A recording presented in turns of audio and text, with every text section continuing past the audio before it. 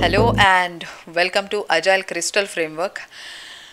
In this framework was also developed in software industry by a person named Alistair Cockburn in 1991. And this framework is based on, or its focus is more on individuals and interactions. Individuals and interactions over processes and tools is one of the Agile values, Agile manifesto values.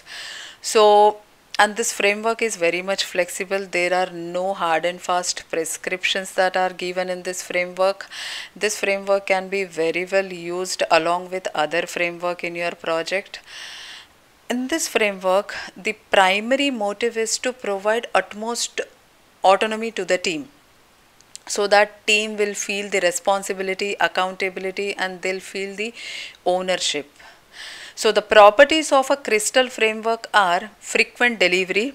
Like in other frameworks also we have seen, we have frequent delivery so that we will be able to add value to customer frequently and as early as possible.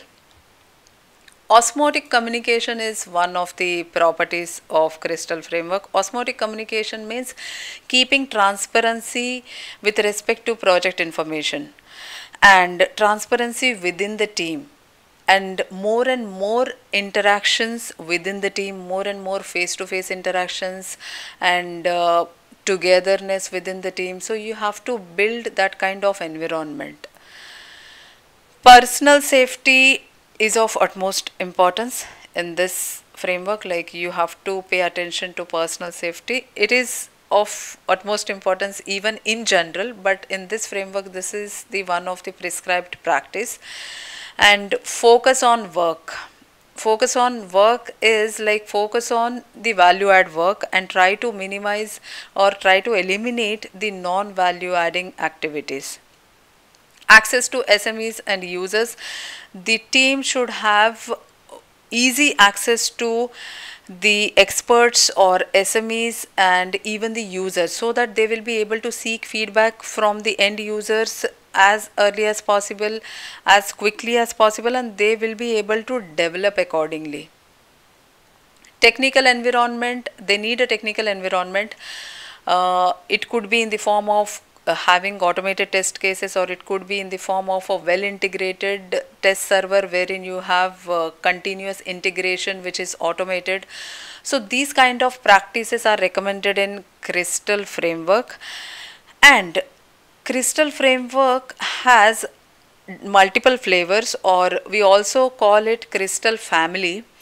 And this crystal family, depending on the team size, criticality and priority of the project, you have to choose between these crystal flavors. Like if your team size is 20 to 50 people, then you should go with crystal orange. And there are a set of practices which are specific to this level of framework. And if your team is very large, if your project is very large, very complex, very critical, then you should think of crystal maroon. And for mission critical projects, you should think of crystal diamond. So these are the different flavors of crystal framework. Yeah, so this is all about crystal framework, and the focus in this framework is more on individuals and interactions. Focus is on people. Like people are the ones who are going to get the results, isn't it? So that is the reason you have to pay more attention to interactions, communications within the team, communication with the customer, communication with the end users, easy accessibility to experts. So that is going to really add value, and you will be able to come up with the best solution for your problem.